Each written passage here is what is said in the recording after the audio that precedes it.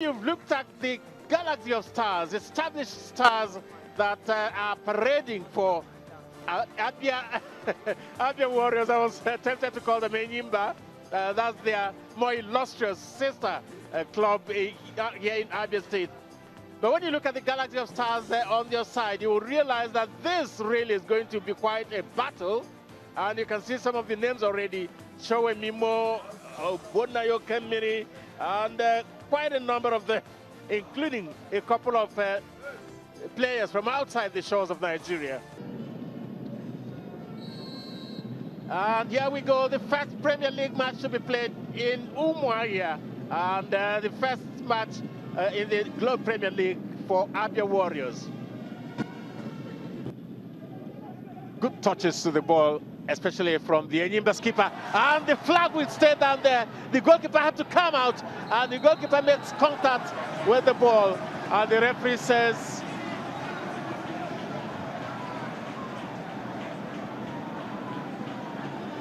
it is a penalty actually, and that's the decision of center referee Benjamin Ode from Abuja, the Federal Capital Territory.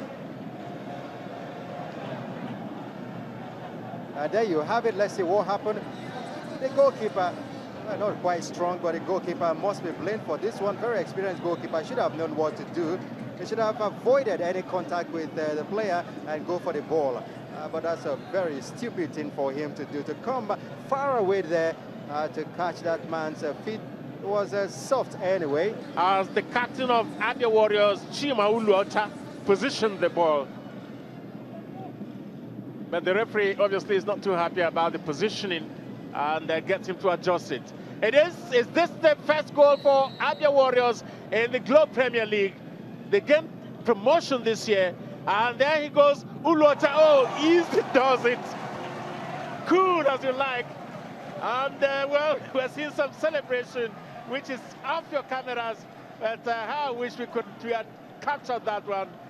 Some wonderful celebration from goalkeeper Emmanuel Fabi.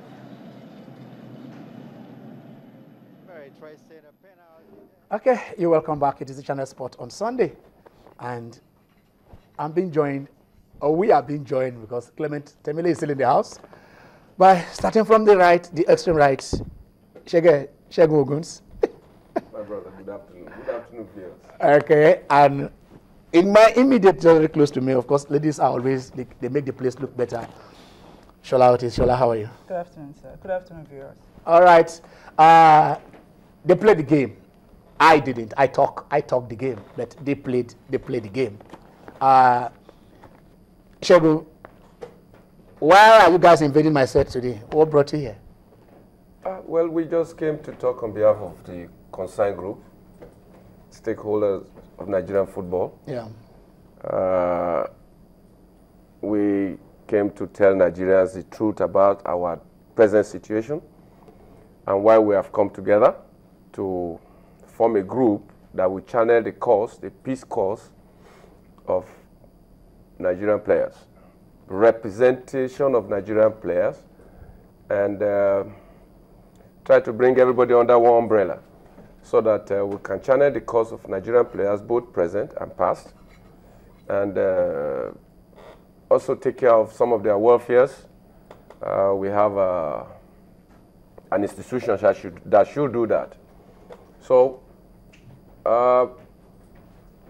this avenue gives us the opportunity to talk to Nigerians and to talk to our colleagues and to employ everybody to come together so that for once we can put this, all this problem to rest and channel a good cause and stay under one umbrella for the sake of peace, harmony, progress for Nigerian football. That is why we deem it necessary that we should come and talk to Nigerians and some of our colleagues who are watching us at the moment who did not have the opportunity to know about this concerned group. This will give them an opportunity to know and to know the cause and to also follow the cause.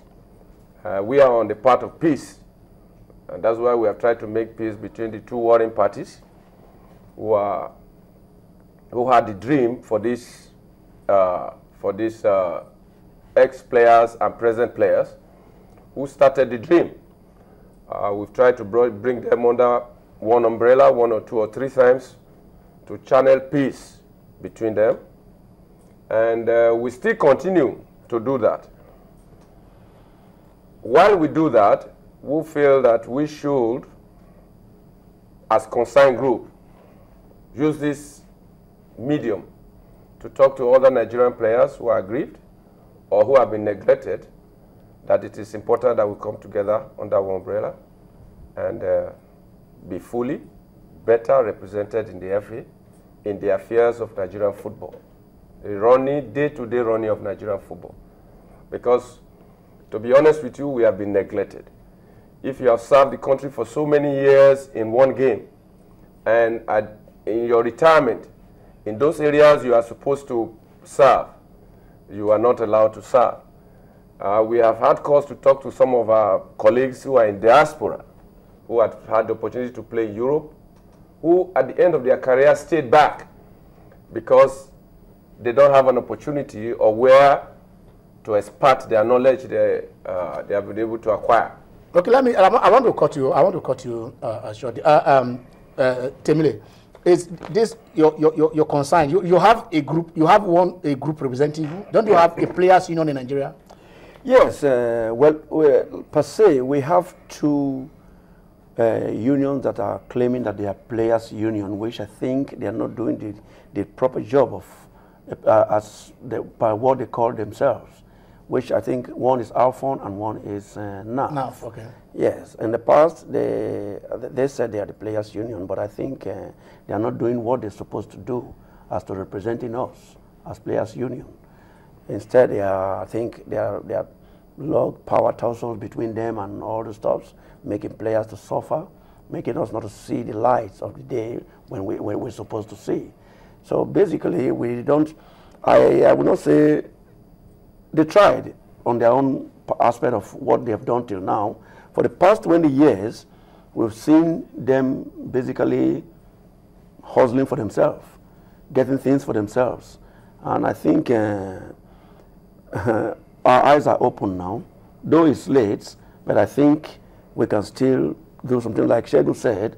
We want to we try to bring both parties together and form one formidable union that will help those players that are sick, those players that are dying for out of hunger or some other things, lack of job and all this stuff. So I think that 2 unions we've got before is not really representing us.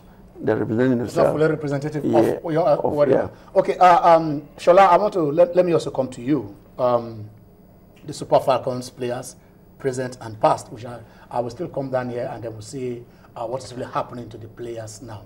Are you only interested in the past players or also those who are currently playing the game?